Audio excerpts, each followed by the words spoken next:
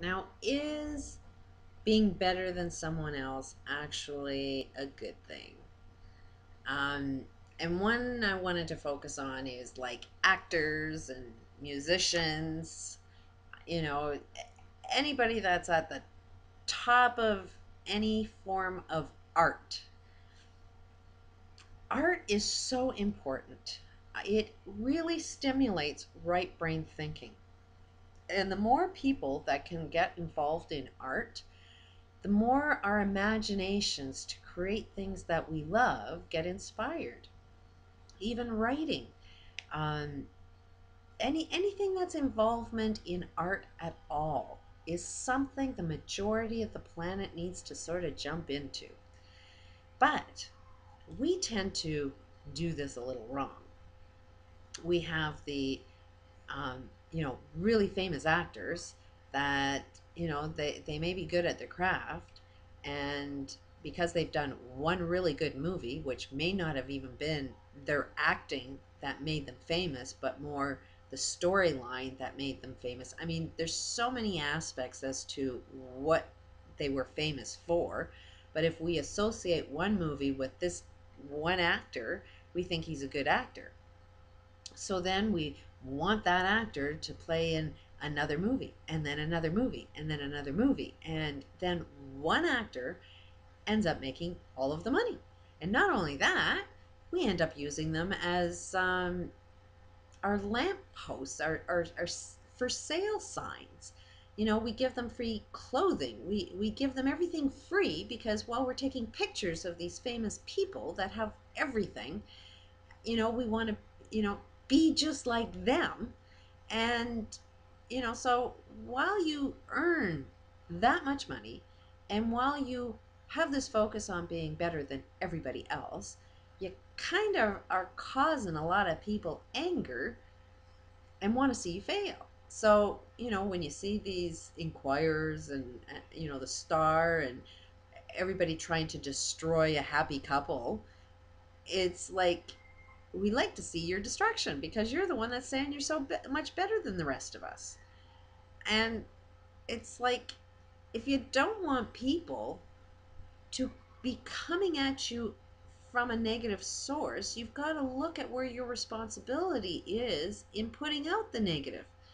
If you are so in need of attention that you have to appear like you're the best and only hire me because I'm the best so I can make the most money so that I can wear all the free clothes and drive all the free cars, you've got to understand that's taking something away from somebody else. And while that one person that you're taking it away from may not be the one that wants to see you fail, you're putting the energy out so everybody else will be involved in your failure.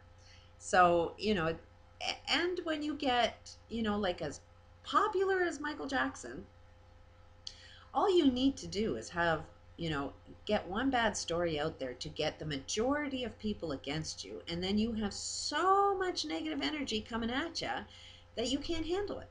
And, that pain of having so many people trying out to destroy you will get you to do drugs. So Michael Jackson just couldn't even handle that much negative energy being directed at him because he was so good, and he was, flaunted how much money he had. That caused an awful lot of negative energy that somebody just had to make a suggestion of a negative story to start the whole wave of negative coming at him. And, but if we did it a little differently, that sure, make whatever money is reasonable. First of all, I really highly doubt that we need to be paying that much money for a film, which means that half of these actors don't need to be making that much money, and half of the production doesn't need to be making that much money. I mean, all of our cost in how much it cost us to even see that movie is so inflated because you need to be rich.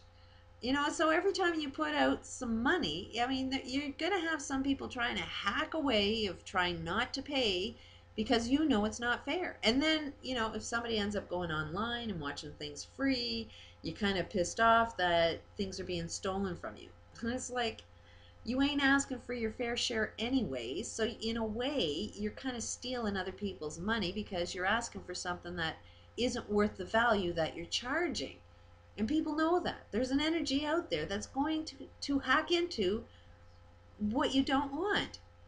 And at the same time, if you do earn a fairly good living off of even one film, then maybe it's time to step down and let somebody else have a chance. You know, if we sort of developed some kind of rule that says, yeah, only good actors, I mean, you got to develop your skill to the point where you are good at what you're doing, but don't just always hire somebody famous for something that they've done in their past. Give another person the opportunity.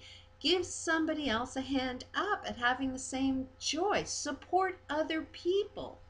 Once you've been in a good movie or something, get into teaching other people to see how good it was. There's so many different ways that we can um, market our skills and earn our living so it's more equal for everybody, so everybody has the same opportunities.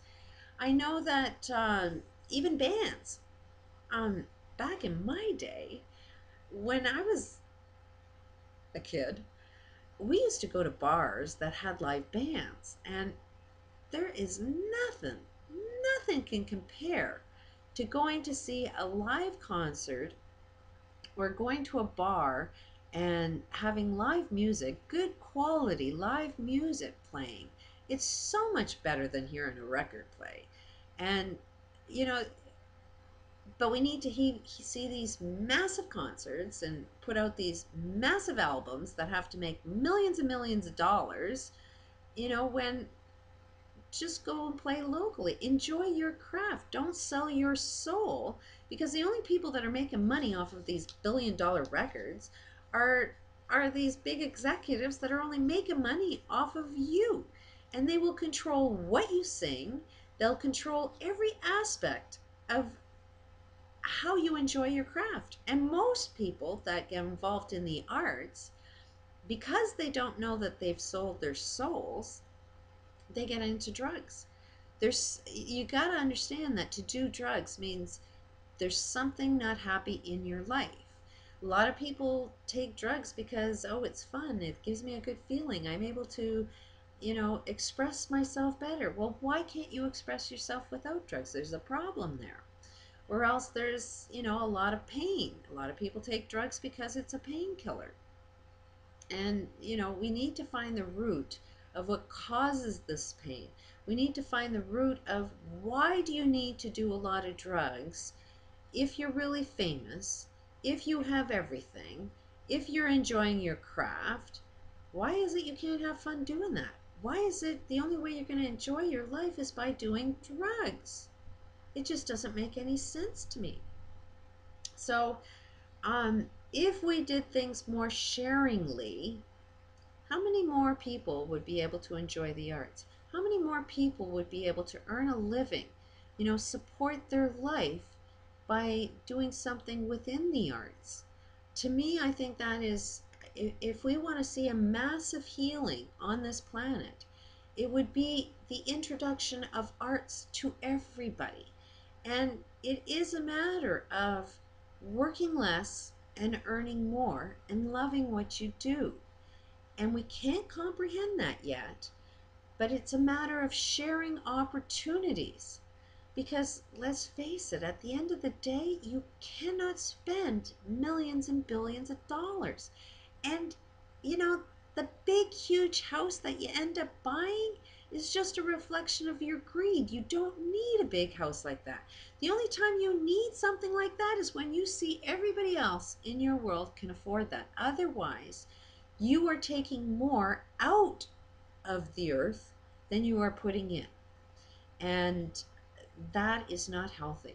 And in one way, shape, or form, that negative energy that you are, putting out into the universe will come back at you. It is a matter of, look at me, I'm better than you, and somebody's always going to say, no, you're not. And that experience when somebody says, no, you're not, is the thing that's going to cause you the most pain and destroy our planet.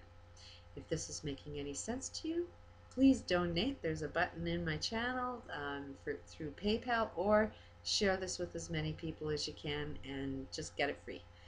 Peace and love.